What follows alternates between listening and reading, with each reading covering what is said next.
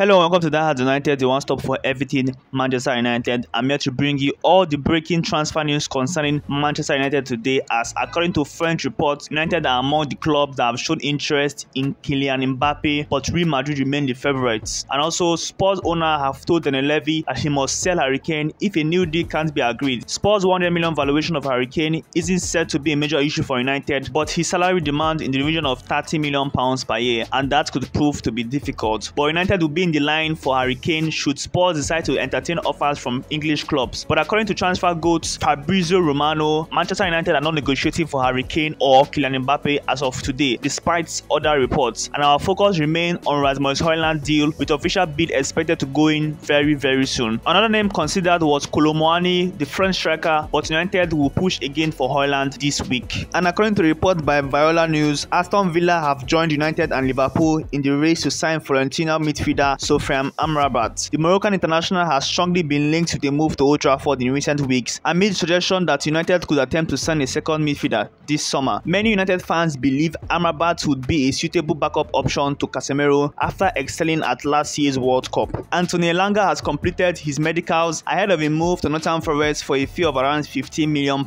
and reports suggest the deal will be completed imminently. Elanga made just 5 starts for United last season, and he last scored a goal for the club in February of 2022 against Atletico Madrid in the Champions League. We wish Anthony Elanga all the best in his growing career, because obviously he's still a very young player. We wish him all the best in his career, and hopefully he excels and develops and become a player that some fans think he can become. Let's see how it goes. Facundo Pellistri will leave Manchester United on loan after Erik ten Hag has told him that he was unlikely to be given the minutes he needs at Old Trafford this season. Pellistri has been at United for almost 3 years after joining from Penarol in a £9 million deal, but only made his first team debut in January during our Carabao Cup victory over Charlton Athletic. Ten Hag is in agreement with the young stars' demand, and a temporary exit is likely to be agreed later this month. So tell me in the comment section below, do you think it's a good idea to loan Facundo Pellistri once again to some other club for him to continue his development, or do you think he should be given a chance in the first team? Anthony Martial has not played for United since he tore his hamstring in the Premier League of last season against Fulham on May 27, and Martial is said to be eased back into team training in the coming days. Ten Hag said in June that Martial's recovery would be a long one, but he is hopeful the Frenchman will be involved in full training this week. It is unclear if Martial will play in either of United's remaining matches against Real Madrid and Borussia Dortmund in our preseason tour of the United States. But of course, I'm sure if we were to ask players that should leave Manchester United this summer, Anthony Martial would definitely be mentioned among those list of players. But with his injury world concerns, it's going to be very hard to sell him. And of course, there have been links with some Saudi clubs with Martial, but those are not confirmed stories. I feel those are just false news. So let's see what happens with Anthony Martial, and let's see what happens. But definitely, he's back from his injury.